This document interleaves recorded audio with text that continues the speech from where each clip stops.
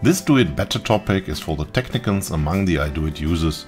Almost everyone is working with virtualized service, whether VMware, vSphere, Microsoft Virtual PC or Amazon AWS. Virtualization has prevailed with all its advantages. The documentation of the virtualized environments is done as usual in i-doit.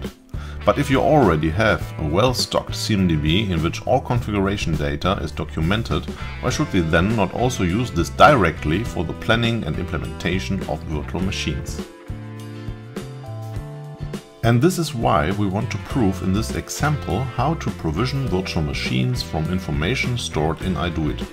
To automate virtual machine creation, we need access to the AP of the virtualization solution. The triggering for the provisioning has to be done by the user.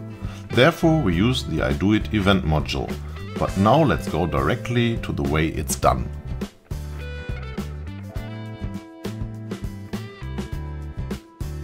All the needed information is already documented in a virtual machine within i-doit, such as the number and amount of memory used, the network configuration, the number and size of the local storage, or on which virtualization host the finished machine should run. All this information will now be used to feed the API of the virtualization solution and create a new virtual machine from it. To initiate this process, it is sufficient to set the CMDB status of the virtual machine to be provisioned. This status change will be perceived by the event module and the corresponding scripts running in the background. The virtual machine in the virtual environment will be generated.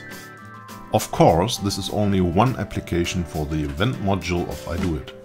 The possibilities are endless here. Have you piqued your curiosity with this issue? Want to learn more about i-doit and its possibilities?